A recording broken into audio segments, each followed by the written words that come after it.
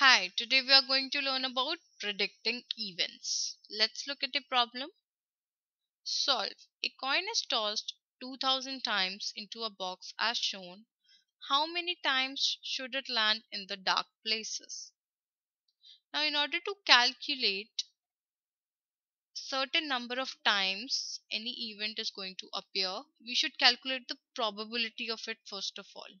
What is the probability of landing here in the dark places for the coin?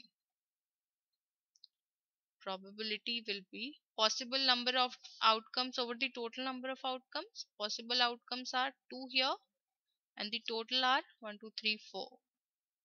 So 1 over 2.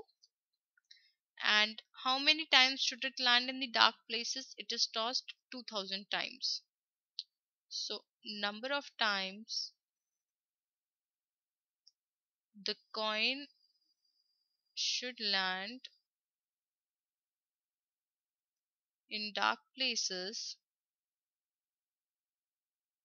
is given as 1/2 times 2000, which is equal to 1000 times.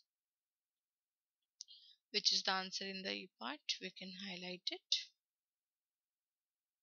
A 1000. Next problem. Solve. A coin is tossed 800 times into a box as shown. How many times should it land in the light places? What is the probability of landing in the light places? We do not have any light place here. All places are dark. So possible outcomes become 0. Total outcomes are 8. So the probability becomes 0. So number of times coin lies in light places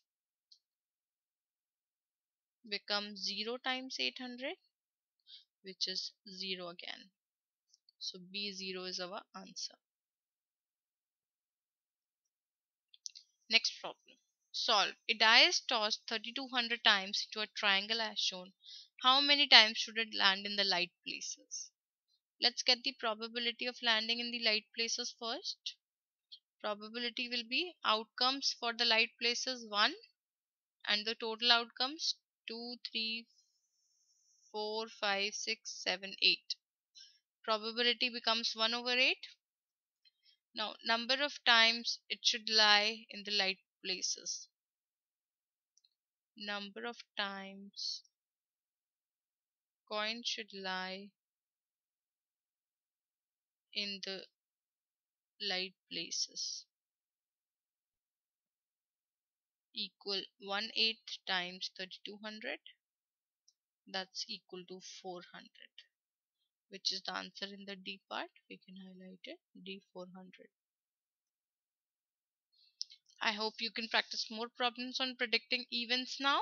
Thank you for watching. Have a great day. Bye bye.